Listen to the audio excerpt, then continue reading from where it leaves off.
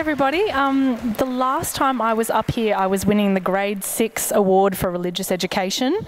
My parents are atheists. They were so confused.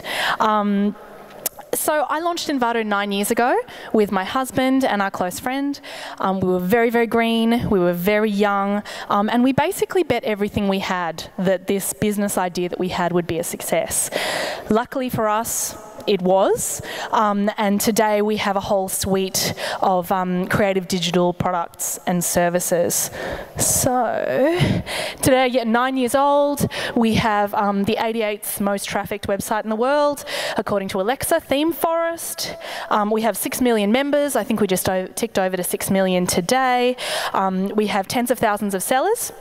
We have 48 sellers who've earned over $1 million. In a couple of months, our top seller, Theme Fusion, is going to hit the $10 million mark, and he's done that with just one website theme. He's a pretty impressive entrepreneur in his own right. We have around 250 people, 180 in Melbourne and the rest around the world, and we're completely bootstrapped.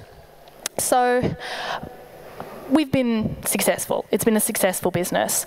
But it might interest you to know that if we had to do it again, we would do things very, very differently. So that was us when we launched. My husband Collis on the right and co-founder Jun on the left. We were 3 designers with basically no business startup experience whatsoever. We were selling Flash stock online. We were selling Flash. Yes, it was a long time ago. Flash was still a thing. And we felt like we could do it better. We wanted to offer better commission rates for our sellers. And we also wanted to sell new things that weren't currently available in the market. So with basically no experience and no testing, we decided to do this thing. We hired a developer and we thought, oh, this will take about 6 weeks. Fast forward 6 months, we were freelancing as designers every minute we could get to earn money. At night and on the weekends, we were working on the site. We hadn't launched. We'd borrowed money from my husband's parents. We'd maxed out our credit cards. We were living in my parents' basement, and we were working in their garage. We had absolutely no backup plan. We had to make this thing work. Now today, if someone said to me that they were going to do that, they were going to spend that much money and that much time and invest that much with that little background, that little skill set, and that little testing, I would tell them that was an extremely risky plan. But we did it, and thankfully for us, it actually took. So we were right. There was a great big gaping hole in the market, and over the next few years, we grew very rapidly. We found that once we'd sort of set up our marketplace for Flash, it was very easy to sort of take that model and the buyers and the sellers that we had and to sort of translate it into other verticals. That actually worked very well. And we found that sort of the key was to look for spaces where we felt there needed to be stock, where there wasn't currently stock, and just to get first to market and really try and get in there quite aggressively. And a few of them didn't work, but many did. And that sort of takes you broadly to where we are today. So I should be completely clear that we were very, very lucky. We kind of fluked it. It was really sort of very lucky that that we did sort of correctly define what the hole in the market was, and we didn't test that at all. We were really going off the fact that we'd been working in that space, we'd been selling stock, we were going off a sort of a tested marketplace model. Even then, we built in a ton of features that in reality nobody actually wanted, and that was time and money wasted. So we could have missed the boat, somebody else could have beaten us to market, we could have gone bankrupt. We didn't, but if we had have, it would have taken us a good few years to dig ourselves out of that hole that we dug, and by that time it would have probably, you know, definitely been too late for that for this business idea that we had. So these days we've learnt our lesson. We test before we invest.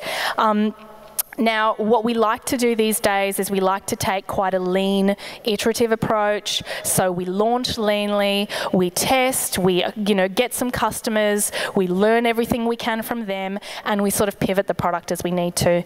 Now, I know there are probably some lean startup purists in the room. I'm going to refer to MVP. I'm really referring to it broadly as sort of an easy way to define, as I say, just launching quickly and iterating.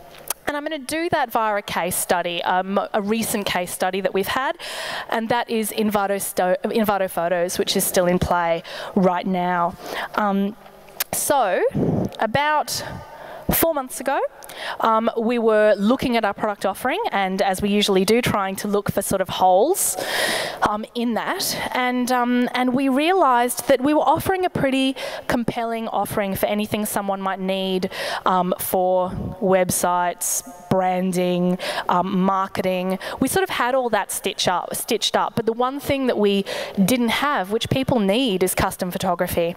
And interestingly, when we asked around, there was no one who said, oh, well, clearly, if you wanted a photo shoot, you'd go to blah.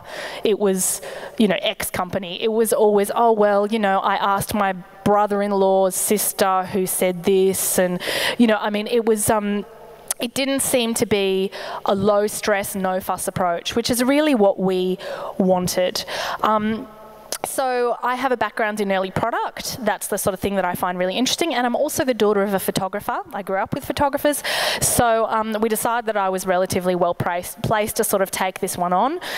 It was a bit of a departure from what we normally do. And I was also doing it kind of in my spare time. But I thought, all right, it'll just be, fun thing to work on the side. So I sat down and I thought, okay, what can we do here?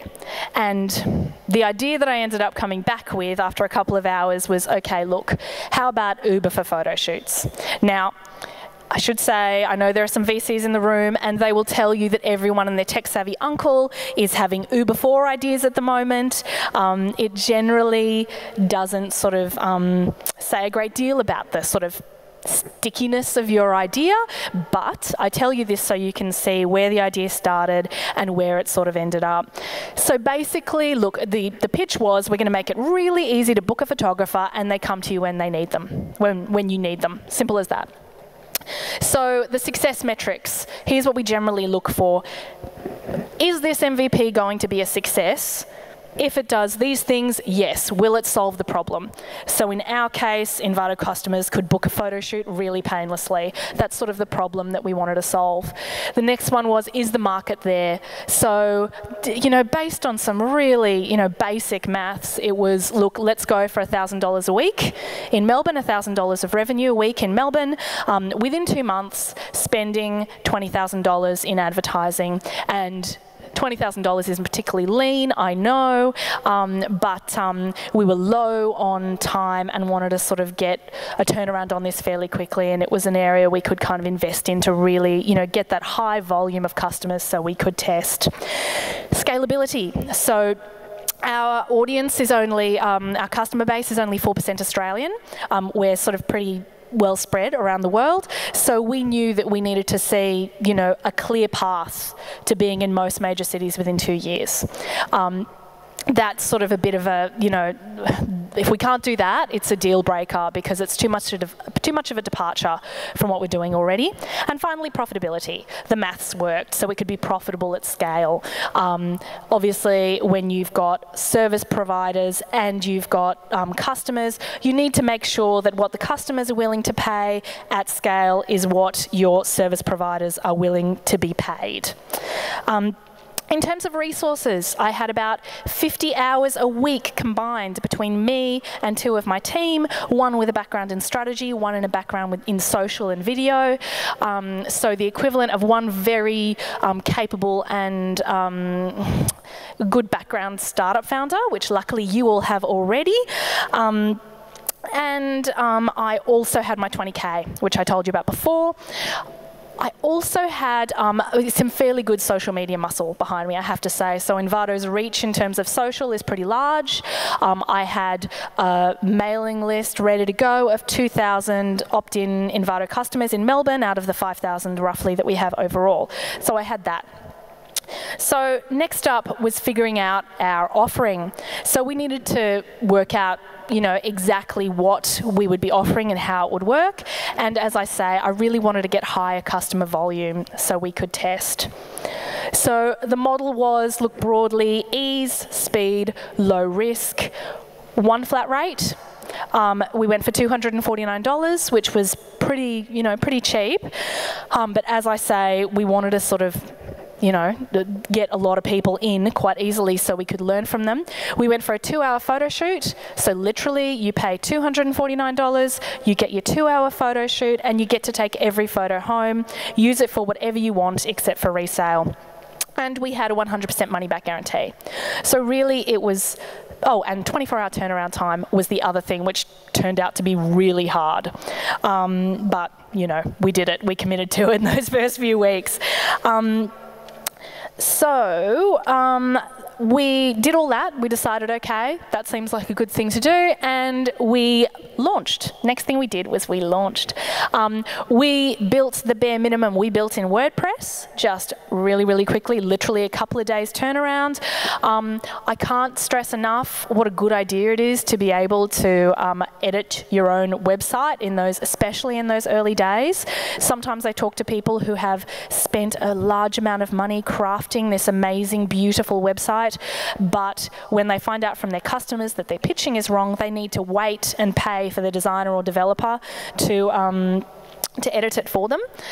So I would say that you're much better off going with a more basic website and doing it even in Wix or Weebly if you have to, but getting it live early is my opinion on the whole matter.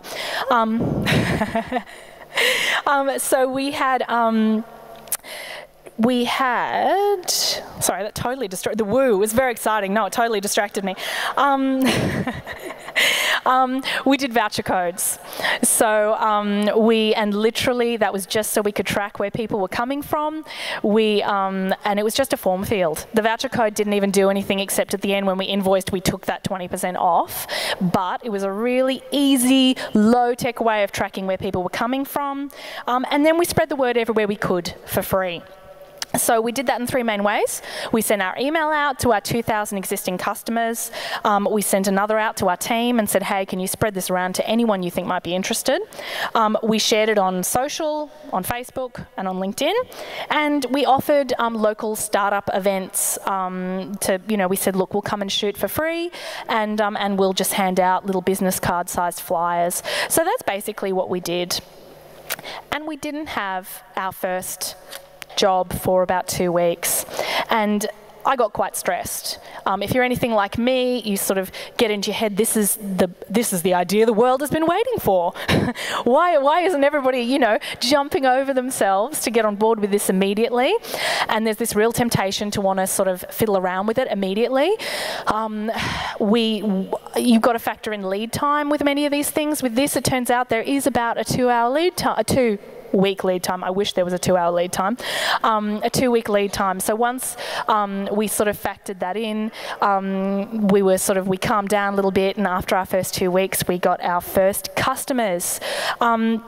So we got 4 in that first month. All 4 came in the second 2 weeks, and we treated them like royalty. So you know, we gave them their shoots for free. A whole team of us turned up, and, you know, taking notes and making sure their shoot was perfect. And nothing was too much trouble for these people, and they all kept on commenting on what great value for money it was. $249, and they get like 4 people turning up all super excited. But we learned something really interesting from them, and we learned that they were all small businesses, which was actually really interesting because, as you would imagine, the vast majority of the people on our mailing list are industry. They're designers and they're developers.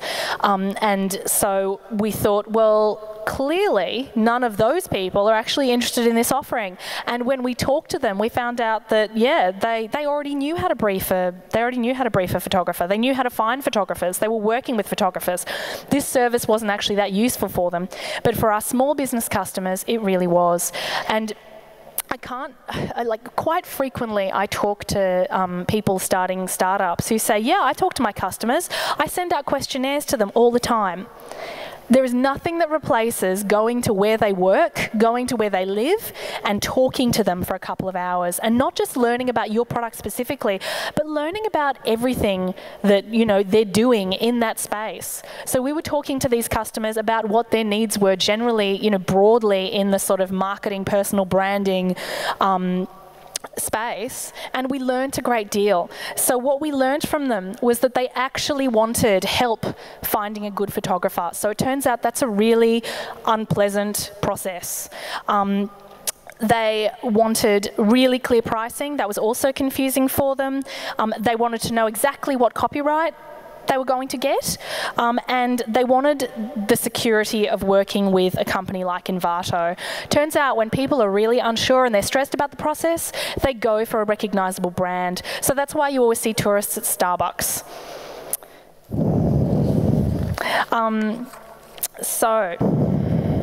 I missed a page. Okay. So once we had our small trickle of customers and we knew what they wanted, we thought, great, small business, now we're going to explore our customer acquisition, see if we can put that 20K to work. So we tried a few things. We invested in AdWords, we invested in Facebook, we invested in YouTube, we invested in events, and basically, we found that Facebook video was a really big win for us.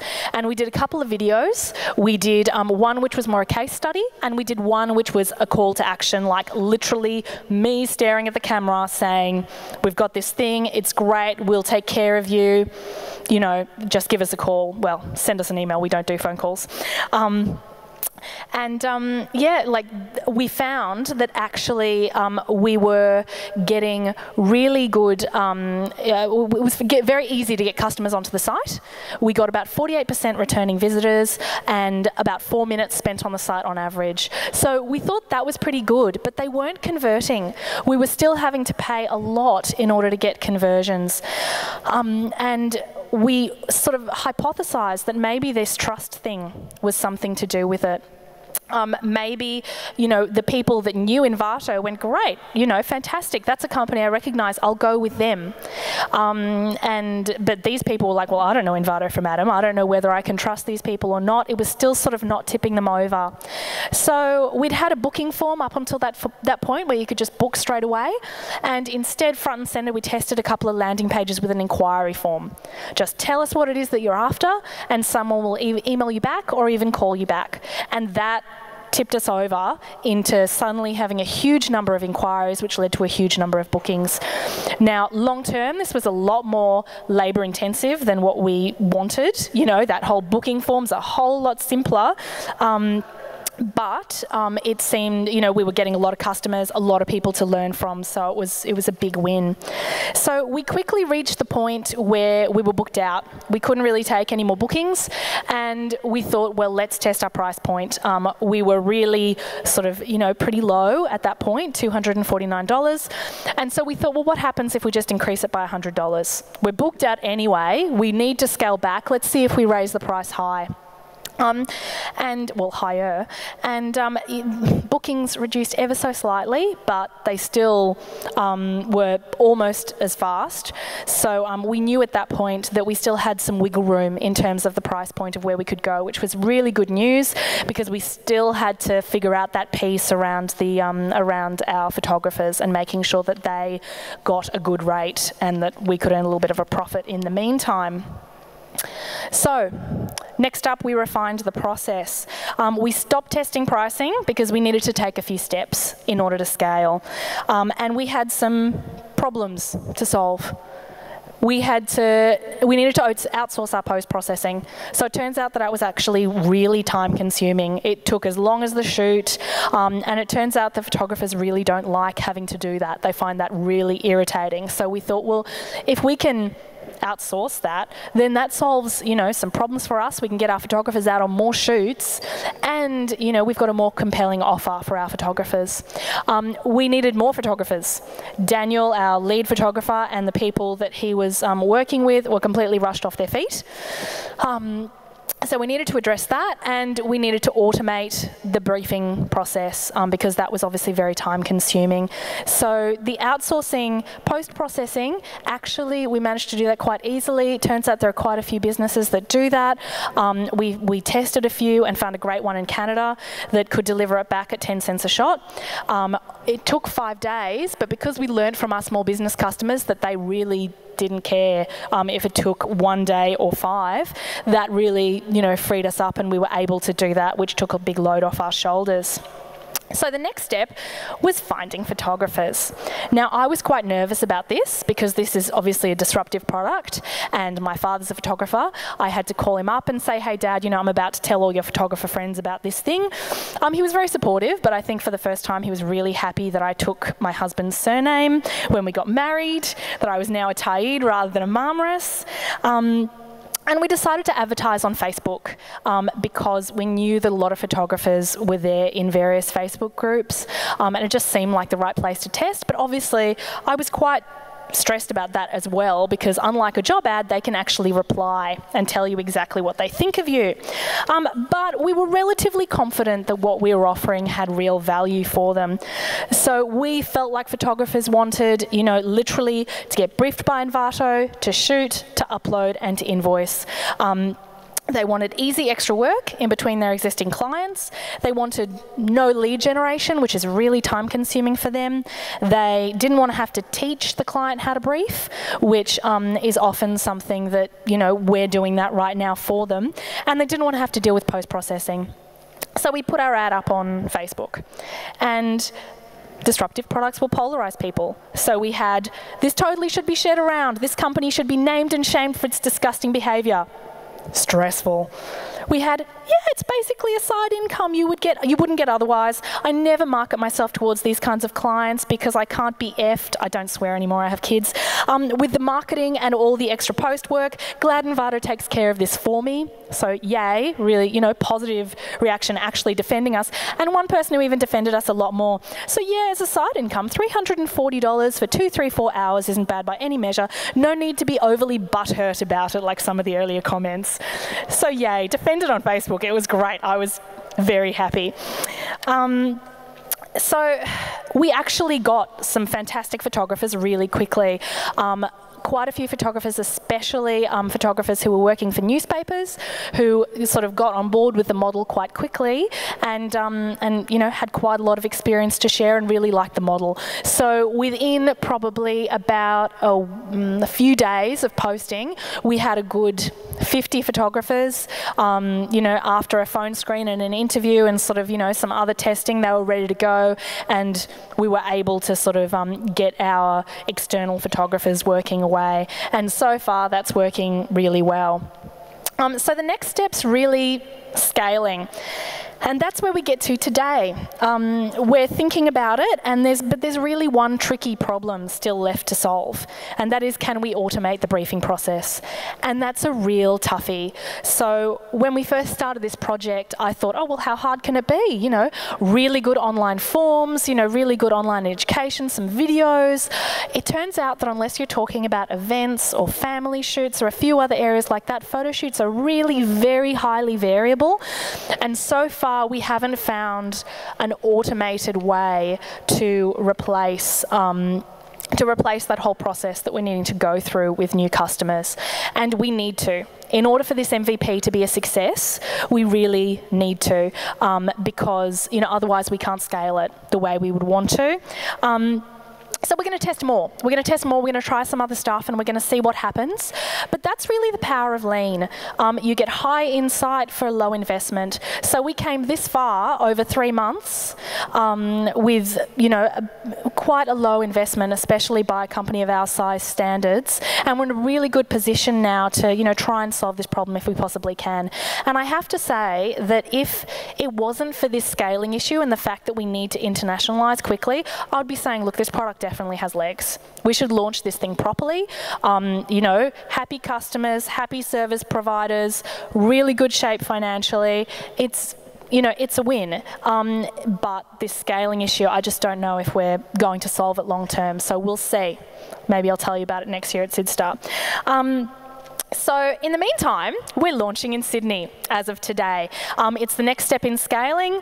So there's a voucher code, 20% off, SydStart rules. I'm going to keep the price at $349 for a good month. After that, I may start fiddling around with it. So if you want it for $349, then book it in the next month. If I can leave you with one thought, it's this. You're going to have many ideas in your lifetime. An entrepreneur is going to have many ideas in their lifetime. So don't gamble like we did. Test your idea so you can invest your money, your time, and your expertise in the right idea so it can be a success. So that's it for me. Thanks for listening. I'm going to be at the Envato stall during breaks if you want to come and say hi or ask me anything. Okay, thanks.